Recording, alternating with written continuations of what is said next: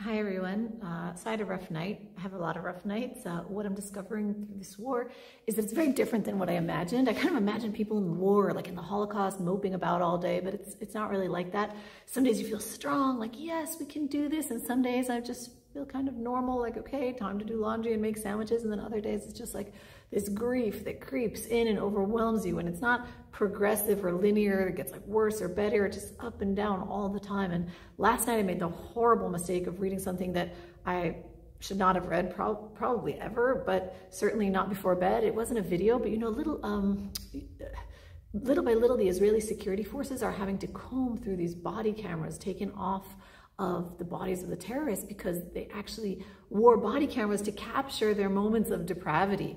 And so the Mossad released yesterday a description what was seen on one of these videos, and it was so horrific that even knowing everything that we know about what happened in the massacre, it was so much worse than anything I had ever heard. And you know, Jordan Peterson often notes that in artistic depictions, hell is most commonly portrayed as a bottomless pit because there's this cap to like how good things can really be. Like you can be really happy, you could have a really great day, can't get much better than perfect, but evil, no bottom. Like just when you think you've gotten to the bottom, you realize you were not even close to the bottom when you thought you were at the bottom because it just keeps on going and going. It is actually a bottomless pit. And so what I read last night haunted my dreams, and I woke up in the middle of the night and my whole body was shaking uncontrollably. I couldn't like control my body temperature. I felt so cold that I pulled off Jeremy's blanket and lay there shivering, convulsing under these two blankets. And when I woke up in the morning, I had this like intrusive thought about Maccabees. And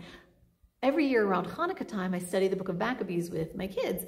And there's this one part that I always have to skip over, and they get really mad because they feel like I'm hiding the good stuff from them, but I literally press the pages down so they can't read it. And I tell them, that page you're not reading. You're not reading it now, you're not reading it like in the next decade. Maybe when you're 18, you could read it. And I think the reason that the book of Maccabees suddenly came to my mind today was because the closest thing I had ever read in my life that came anywhere in the vicinity of what happened to us in this massacre was that page that I always hold down, describing what the Hellenist Greeks did to mothers and babies if they found out that the mothers had circumcised the babies. And it exceeds any depravity that the Nazis could have ever dreamt of. And it's so horrendous that that's the closest thing that I've ever encountered in my life that comes close to the accounts of what's coming out now from the massacre. And what's so psychotic is that I actually missed that page. Like I yearn for that page because what seemed like the worst thing I had ever read in my life would have actually been a blessing compared to what was done on October 7th. And as I'm trying to make my kids breakfast this morning, I had a lot of things planned today, but I was like gripped by this thought that I need to talk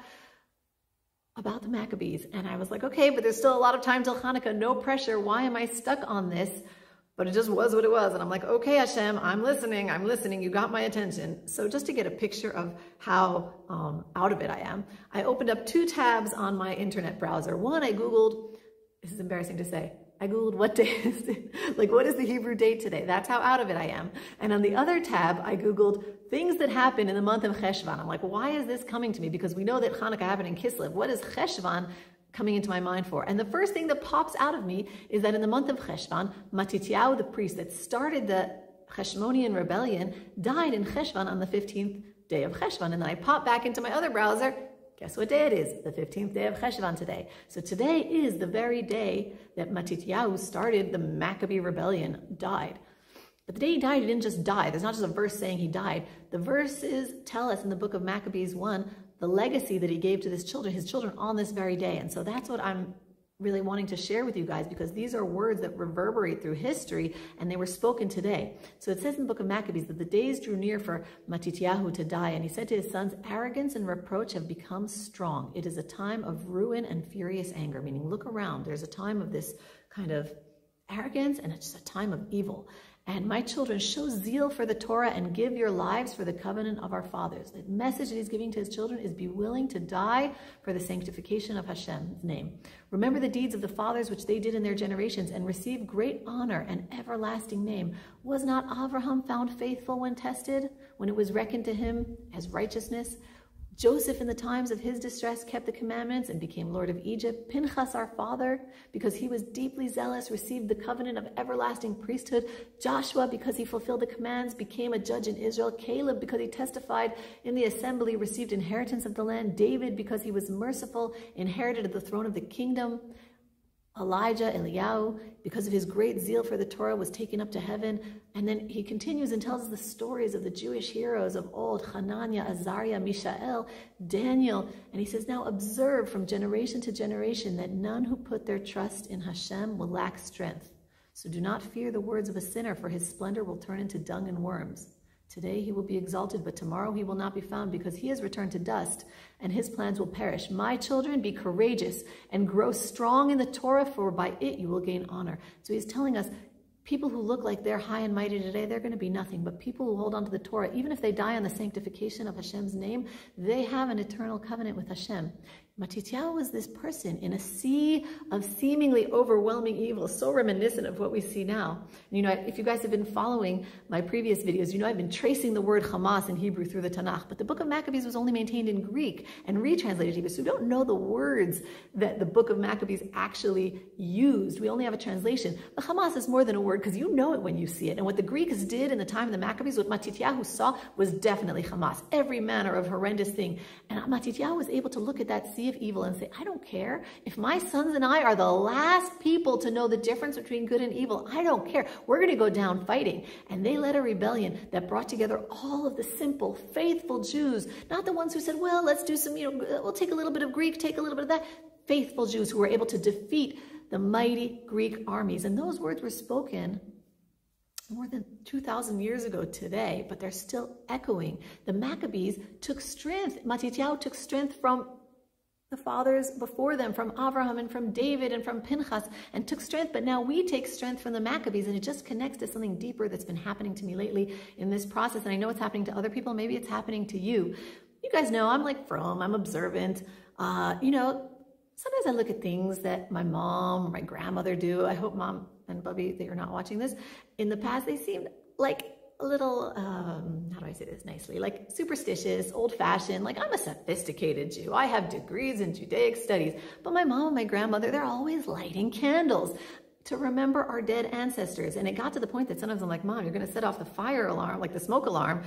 It just seemed like a big, like, okie dokie, Mom, that's like an old people thing to do. And then my friend Miri, whose husband is in the army, on the first day of the war was so distressed, and she came over and she was really like having a bit of a freak out, and she said, do you have candles? And I was like, I have some Shabbat candles. And she started lighting candles and praying over the candles, and I'm like, well, she's Sephardic, they're also more old-fashioned. I just didn't get it. And then 5 days into the war, I was struck with this powerful wave of grief, and I didn't know what to do with myself. And Jeremy was out shopping at the grocery store. He asked if I needed any groceries, and I said, buy candles, buy yours a candle. He's like, okay, like a candle? And I was like, as many as they have. Like, if you want to invest in stock right now, invest in a candle company, because at that point, that's where most of my life savings is going. I don't know why, but Jewish women light candles. It's what we do, apparently. From Sarah, our matriarch, down to our mothers and grandmothers, it's what we do. And I was looking at it before, like, I don't get it. But then suddenly, it's like the spirit of all the mothers before me came into me. And it wasn't something I was even trying to do consciously. It was just what my heart was crying out to do. And I just found myself praying over candles. And then came that first Shabbat on Friday night. Jeremy was so exhausted that I decided to give him the night off. And I sent him to bed, and I stayed awake to listen to the walkie-talkie to hear if there was any emergencies that I have to wake him up for. And, Jeremy's asleep, the kids are asleep, and there were all these like warnings about the possibilities that there would, God forbid, be a terrorist infiltration right where we are. And they said, be on high alert, be vigilant. So I'm sitting there being on high alert, being vigilant, whatever that means. And I forgot to leave my Shabbat lamp on. So I'm lying there in the dark, being vigilant and thinking through every scenario of what I would do if. And I'm just gripped with this terror that was more than just my own terror. I couldn't escape feeling that I was somehow like plugging into my soul into this river of other Jewish souls from all the generations before me. And I was trying to think, how many mothers of mine going back all of the generations sat there on Friday nights when everyone was sleeping and it's dark, wondering if this is the night the Egyptians are going to come and take her baby. Is this the night the Babylonians are going to break down the walls? Is this the night that the Greeks are going to break into my home? Is this the night that the Romans are coming, the Crusaders are coming, the Cossacks are coming? Is this the night the Nazis are going to find me in my hiding place with my children? And it's like in this war, I hear the words of Mordechai to Esther, like, did you think that you would escape Jewish fate into the palace? Did we really think that our generation would not know what all of our mothers and fathers knew, all of the suffering that they knew? And I felt so grateful to them all of a sudden, because The easiest thing for every single one of those generations would have been to assimilate, to escape the burden that's so heavy. I have American citizenship. I have a passport. The easiest thing for me to do right now is to get on a plane and disappear somewhere in small town America into the ether. No one would ever find me, but I'm here because someone before me and every single generation before me decided to stay Jewish, even at the price of that terror that grips you at night, imagining the eyes of their children, pleading to them to save them and not being able to do anything. And we're tapping into that once again. And I feel like every generation before me is alive in me right now at this moment. And then suddenly, Jeremy sent me a video of a commander speaking to his troops right before they go into Gaza. And I knew that he was feeling, and all of them are feeling that same feeling, and I wanted to share it with you. אני רק מדמיין 200 חטופים וחטופות בתוך עזה אצל האויב המנוול הזה שחטף לנו מתינוק בן חצי שנה שנמצא בשבי, המוח לא מעכל, ועד זקנים וזקנות. ברוע המנוול הזה אנחנו יוצאים להילחם. אנחנו לא לבד. נמצאים איתנו כאן, וככה אני מרגיש, לוחמי דוד המלך.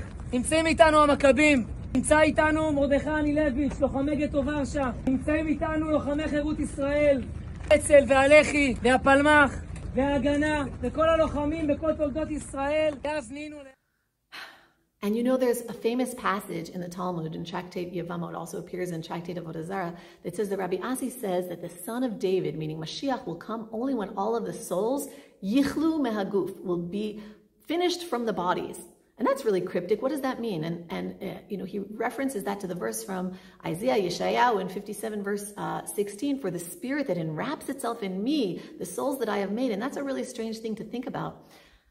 What does that even mean? And the Maharal in the book of Netzach Yisrael says that what this means is that all of the souls in the generations before the end of days, before Mashiach, will come into the world, meaning in the past generations, before the generation Mashiach, will come into the world in bodies. All the souls up until now have come into the world through bodies. But in the times that Mashiach is approaching, the great souls of the past, those souls will come back into the world, but they won't be encased in bodies. They're just going to come back into the world. And I know I'm actually feeling that. I'm connecting to past souls and heroes of the Jewish people. That's maybe why I've been drawn so lately to try to learn about the heroes of the past and how they faced Hamas, how Noach and Avram and Sarah and how David faced the Hamas. And it's like they're here with us now, encouraging us, holding us up. And you know, at the same time, it's not a one-way road, because if we can muster up the courage to live up to this time, and you know, then we're raising them up as well, because they aren't here right now in bodies. They didn't get to physically see this generation, the ingathering of the exiles, the renewal of the Jewish people in our land, the renewal of the Hebrew language. They didn't get to see us, you know, physically. But if they can see us spiritually, channeling all of their courage, all of their sacrifices, maybe we could be worthy vessels of all of the sacrifices that they made before us. Because maybe alone we're not strong enough to defeat the evil that's come upon us in the world now, but maybe feeling all of the souls of the Jewish heroes before us and their holy neshamas living through us and watching over us, maybe us together with those previous generations, maybe we will be able to merit to banish the evil that has come now into the world.